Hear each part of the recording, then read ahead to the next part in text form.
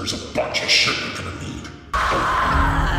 You're gonna need a quarter cup of yellow cornmeal, quarter cup of all-purpose flour, an eighth of a teaspoon of salt, 1 teaspoon of black pepper, 1 tablespoon of white sugar, 1 teaspoon of baking powder, a quarter of an egg, quarter cup of milk, 1 cup of vegetable oil for frying, a half a package of Weiners, and a couple of sticks to jam at the tip of the wiener.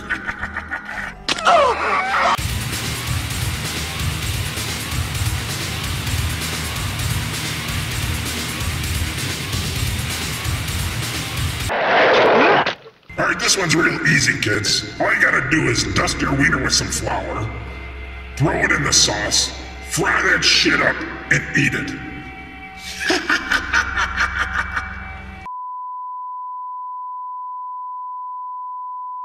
And the last step is to put your stick into it.